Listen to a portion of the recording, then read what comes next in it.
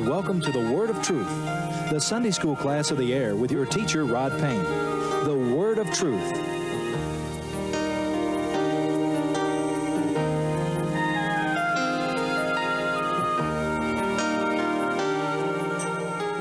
Hi, and thanks for joining us again here on the Word of Truth. I'm so glad that you've chosen to spend this next roughly half hour with us as we study God's Word. And today we're talking about God's value of human life. And God does value all human life extremely. You may be thinking today, I'm worthless. You may be thinking, and maybe you've been thinking for quite some time, that you really don't have any intrinsic value. Well, that's not true. Now, over time, you'll hear different scientists and folks report about how much the value of just the chemical composition of our bodies. That's not wherein your value lies.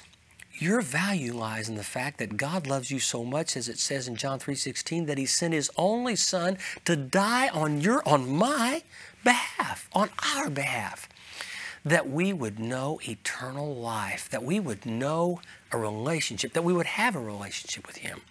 You're worth a great deal more, many of you, than you believe you are. Today we're going to be talking about how much God does value human life. But before we get into that, if you've had a birthday around this third Sunday in the month of January, I want to say a very happy birthday to you. If your birthday's anywhere around the 16th of January, happy birthday to you. If you have an anniversary that you celebrate around this time, happy anniversary. If, on the other hand, as I say almost every week, you're commemorating the passing of a loved one during this time, you're remembering some event in your life that brings you pain and sorrow, I pray that God would give you His peace that passes all understanding. And I pray that God would restore to your heart joy. And if you've not had joy, I pray that God will give you joy during this time. If you'd like for us to pray with you about something that's going on in your life or in the life of someone for whom you care, we'd be honored to be able to do that. You can write to us at the same address we've had forever, the Word of Truth, 1200 9th Street, Wichita Falls, Texas, and our zip code is 76301. That address again is the Word of Truth, 1200 9th Street, Wichita Falls, Texas, and our zip code is 76301. Write to us and let us know that you're praying for us. But if you'd like, please give us the honor of being able to pray with you about yourself, a situation that's going on in your life, or perhaps someone for whom you care.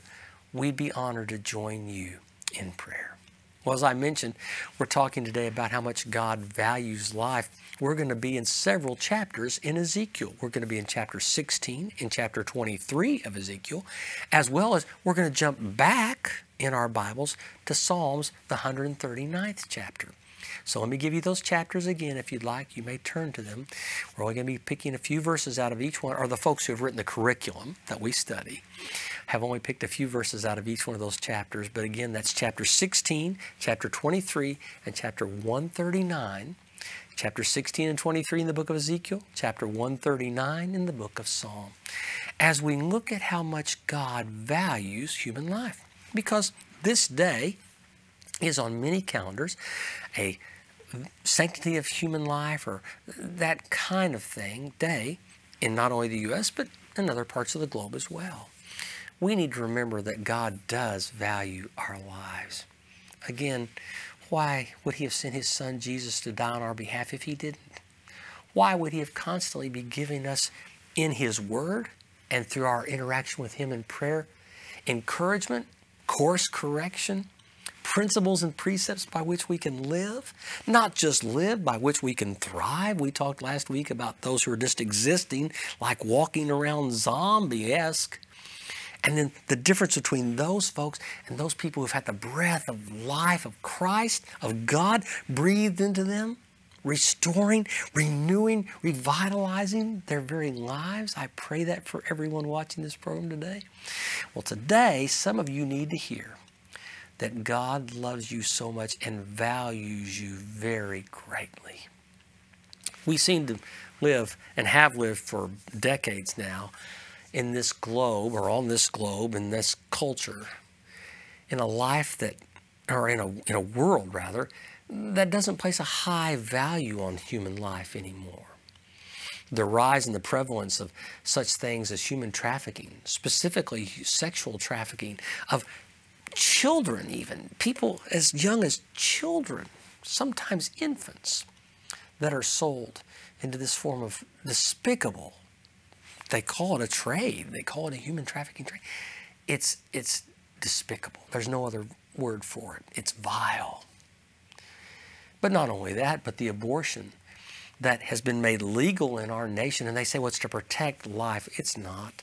The vast majority still, statistically, of abortions that are performed are not to preserve the life of the mom carrying that child in the womb, but rather, seemingly for no other reason than the convenience of someone saying, I don't right now, or perhaps ever, want to carry a child to full term, to give birth. I don't want to be responsible. And so I'm going to elect to have a procedure which many hundreds of thousands of testimonies down through the ages, especially since Roe v. Wade, have given testimony to the fact that it's debilitating to the woman. And if you've had an abortion, you need to know that God forgives. God can restore and God can heal. There are many women today carrying the silent shame of that act, and they say, oh, there's no hope for me because I've taken another human life. No, that's not true.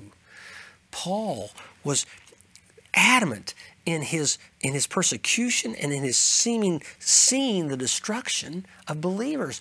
But Paul was forgiven by Jesus, whom he said, why are you persecuting me? Paul was forgiven. Saul, who became Paul, was forgiven by God and was used as an instrument of God, second only to Jesus himself. In the New Testament, God can forgive you. But we live in a world today that seemingly discards human life. The games are the most popular games that young people often play, and I'm talking young people, are games where they dispatch, they kill their opponent, and they do it, and the body count just rises and rises and rises. We have devalued human life to the point where we've become hardened in our hearts, even within the body of Christ, to the point where we don't rise up and say, what can we do as individuals and collectively to try to stem the tide of abortion? You see, it's one thing to say it. It's another thing to actually get involved. And some folks will say, but I don't know what to do. You can find ways to help. You can find ways to help stem the tide of abortion. I love our ministry that we have here at the church called Orphans Embrace, because part of what they do is to help facilitate, even financially, when they're able, to help facilitate adoption for families. Because adoption is a loving alternative. It's a life-saving, it's a life-giving alternative to abortion. Years ago, when my wife was first volunteering for a pro-life organization, then later in the back room of one of our little rental house said, I'm praying and I just believe that God is telling me to start an adoption agency. I was saying, what? I have no idea where to even begin. But Vicki said, well, I'm just going to keep asking questions and keep calling people. This was a long time, I think, before the internet, at least before we had it. But she said, I'm going to keep asking and calling people, and I'm going to find out a way. And from that, and from God giving her that urgency in her heart, came Inheritance Adoptions, which is still going strong today in the year 2022. Still seeing lives touched and changed and families coming together through adoption. One lady praying to God and believing God for something to occur. First time I ever saw a mobile phone, my wife was carrying it, and it was in something not much smaller than a briefcase, maybe bigger than a lunchbox, but not much smaller than a briefcase, about the size of an ammunition, an old ammo box or some kind, but it had a portable phone in it. And none of us had the phone number because it was strictly to be used by Inheritance Adoptions for phone calls related to adoption. People would show up at our house sometimes with children, or we would get a call, get some preemie diapers or some Infamil soy formula, and you're about to have a child come. Or sometimes pregnant ladies came and lived at the house. We weren't rich. We weren't, I know Vicki's a lot smarter than I am, but we weren't, we didn't have doctoral degrees or anything like that. In fact, at that time, Vicki had not even finished, she had not even finished her master's degree at that point. And mine was in communications and a minor in theology. Mine wasn't anything to do with human services. But God laid it on our hearts. So you're saying, well, I'm not starting an adoption aid. That's okay. You can open up your home. You can pray. You can give whatever God lays on your heart financially to give. You can help things like the center, our wonderful center that we have here, our inheritance adoptions, or others like Orphans Embrace Ministry that help people, help to save lives. God values human life. Look at chapter 16 in the book of Ezekiel. We're going to look at verses 20 and 21. Ezekiel is hearing from God, and God says to him, he's telling him to speak to the children of Israel. And I want you to hear these words, and I want you to transfer it now. I want you to bring it down through the ages to the year 2022, and not only the United States, but worldwide. He says it like this: you took your sons and your daughters whom you bore to me. In other words, I blessed you with offspring. You took them and you sacrificed them as food to idols. Now, what's an idol? It's anything that we allow to take the place of God in our lives, with our attention, with our affirmation, with our affection. We'll go on down the list. An idol is something that we allow to take the place of God in our lives. So let's translate this rather down to the day. We're saying that children are disposable, and we're saying it as a nation, we're saying it as a world, and we're asking why do these, and I'm, again, not a prophet, but why do these why do these bad things occur? Is it possible that God is saying, you've done this too? World, in the year 2022, you've done this. Wasn't your prostitution not enough? He doesn't ask that to hear an answer. He's asking that rhetorically. In other words, it wasn't bad enough, world, that you legalized prostitution in sometimes whole nations, but certainly even in the United States in certain cities. That if you go to Amsterdam, for instance, in the Netherlands, and you find that prostitution is legal, or they'll say it's illegal, but they just look the other way. He says, wasn't your prostitution enough? Verse 21, you slaughtered my children and sacrificed them to idols. Again, if you look at the statistics, you will find that the vast majority of the abortions that take place are not to save the life of the mother. They are primarily, and don't listen to the statistics that they'll give you from some place like Planned Parenthood. No, listen to the real statistics that come from people who really, for all intents and purposes, don't have, as we would say colloquially, a dog in the fight. They're just saying this is what we learn. The vast majority are not to save the life of the mom. They're because someone has decided, I don't want to bring a child to full term. I don't want to be a parent. And so I'm going to take care of this.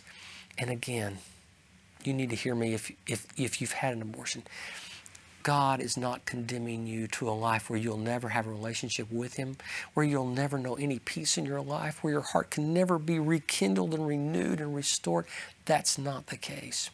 If He could restore us Saul and make him Paul, if He could bring Peter to be the rock on which he was going to build his church after he denied Christ 3 times, He can restore us too, regardless. That's not the unpardonable sin. He says it like this: in all your detestable practices and your prostitution, you did not remember the days of your youth when you were naked and bare, kicking about in your own blood. In other words, and I've often seen this said, those who are pro-abortion are not the child in the womb. And when they say that it's their life, they should make the decision, my body, my life, my decision, what about that child? Who gives that child the opportunity to decide if they want to be alive or prematurely dead? God, speaking through Ezekiel, says right here, you forgot yourself when you were a child. Now, some folks will say, I had a lousy childhood. I had awful parents. And why would I bring another child into this awful world? Not every life has to end up like the one that you've experienced. Not every life has to. you need to hear me today. Someone needs to hear this today. God values you, and you've not done so much that he detests or has thrown you aside and says, worthless, there's no hope, there's no future. We talked about this last week in Ezekiel 37. Let me reiterate it again today. Someone needs to hear this today. Wherever it is you're watching, God loves you, and he places such a high priority on your life that he sent his son to die in your stead, in my stead. He took our place. God, through Ezekiel, says, I don't understand all the things you lived, and why is it that you don't value someone else to have that same opportunity to live as well? Regardless of what's happened to you, you are alive. Jump over to Ezekiel chapter 23. We're going to look at verses 36 through 39. God says the same thing here again, basically. He reiterates, and then he says it like this. The Lord said to me, Son of man, will you not judge? And he says two names here, Ohala and Oholibah. And by the way, those stand for basically the northern and the southern kingdom of Israel. So if you want to, you can substitute Judah and Israel, or you can substitute the main cities in both locales. Your quarterly correctly points this out. But God is saying, won't you judge both sides? You know, one side saw the collapse of the other and knew that it had to do with the fact that they were not staying in a right relationship with God. Maybe someone watching this program today, you're addicted. Maybe you're addicted to drugs, or you're addicted to alcohol, or you're addicted to pornography, or you're addicted to sex outside of marriage. Whatever it is, you know in your heart of hearts there's an addiction. And you've probably seen someone else who suffered because of their addiction. What is it about human beings? What is it about us as a species that doesn't allow us to learn from someone else's mistakes so we don't have to make the same ones? What is it about us as people that doesn't let us learn from someone else's mistake? We've always got the impression as people that, yes, they stumbled, they fell, but I'll survive, or I'll be able to get through this, or I'll be able to do whatever I want to do, and I won't suffer consequence. What is it about us as people that makes us have that kind of thought? I like to read history. I've confessed that on more than one occasion. I do enjoy studying history. And part of the reason that I do is because I want to learn from it. Okay? I don't want to be Napoleon-esque in my carriage, believing myself to be the master of all of my domain and the ruler of all I survey, and then to meet my, if you will, Waterloo. I don't want to believe that all roads eventually lead to Rome, as they believed in the Roman Empire that all roads led to Rome.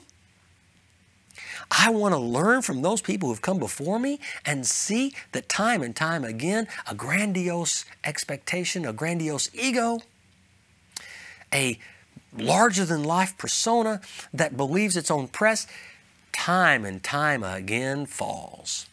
Okay? Time and time again. We look at those pyramids today now and the antiquities that are contained therein, and we say to ourselves, amazing works, amazing feats of human construction and engineering, but who really cares? I mean, it is fascinating to look at the treasures that they found in Tutankhamun's, pyramid. But in all sincerity, does he impact my daily life?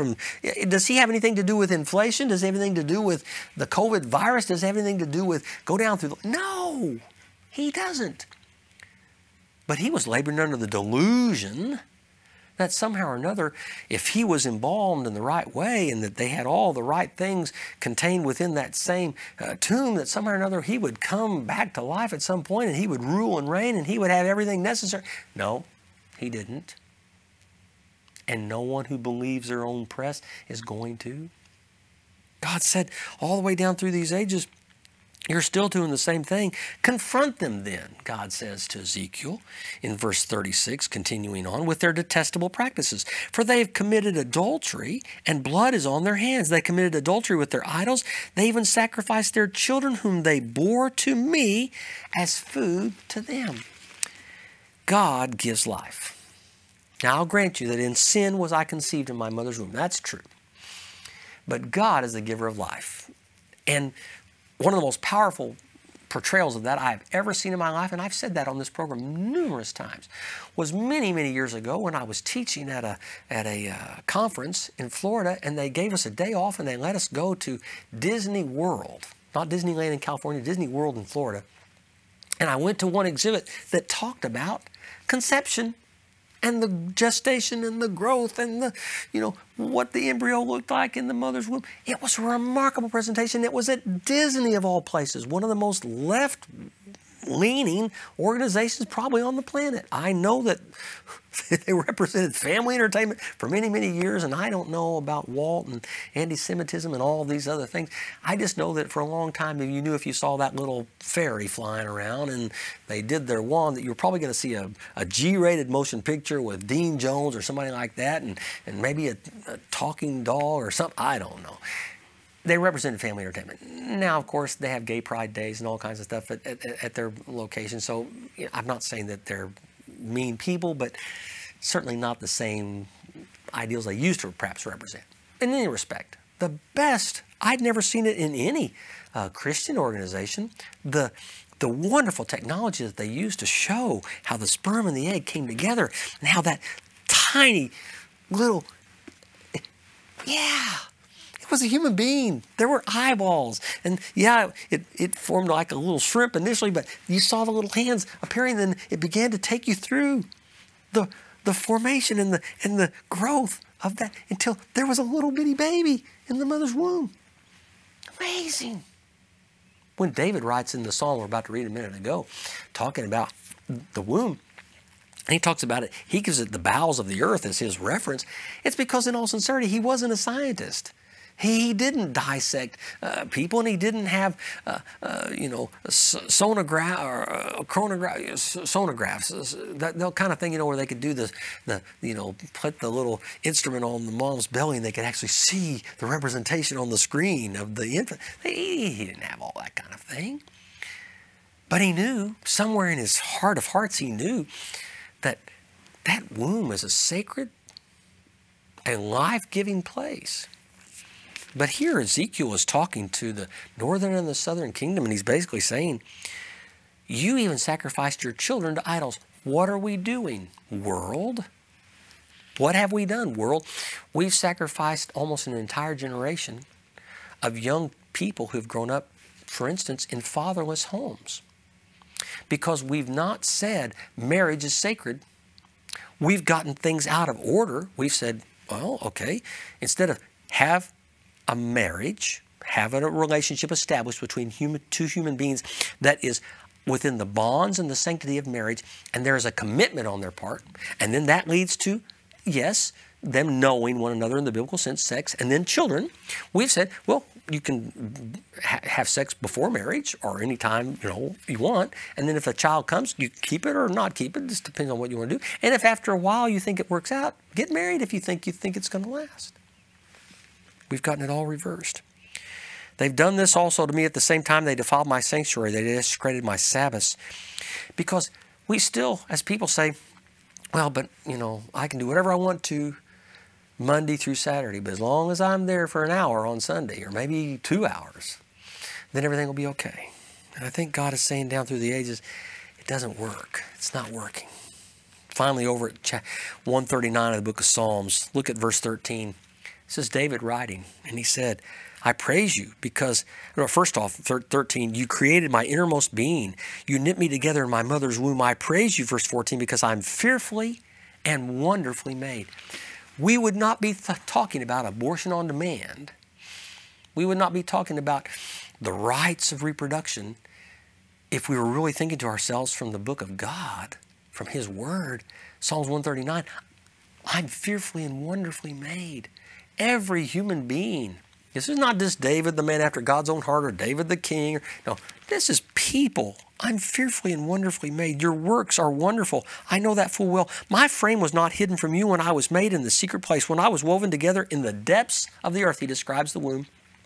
He has no other way to describe it. Your eyes saw my unformed body. All my days were written for me, ordained for me, rather, written in your book, before one of them came to be. God has a plan for you. You're saying since you came out of your mother, life has been worthless, you've been beaten, you've been belittled, you've been mistreated, God has a plan for you in all of our days. All of yours, all of mine were written in His book before we ever exited our mother's womb. You, we matter to God. And so do those precious unborn children. Body of Christ, someday we'll stand before a holy God and He'll say, why? Why? Every one of us will have to give our own individual account. But my prayer is that regardless of what's taken place in the past in your life, you can look at these verses and say, you know what? God's Word doesn't lie. God's Word is truth.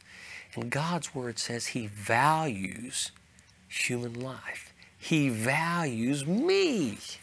He values us. And He values those who have yet to be born. David said it like this, you knew me when I was still being knit and formed together in my mother's womb. When no one else could see me, you knew me. I've always wondered what would happen if someone came up with what they call a public service announcement and it showed the birth of a baby and then the baby was immediately locked in a dark place and fed and given a dry diaper or something like that.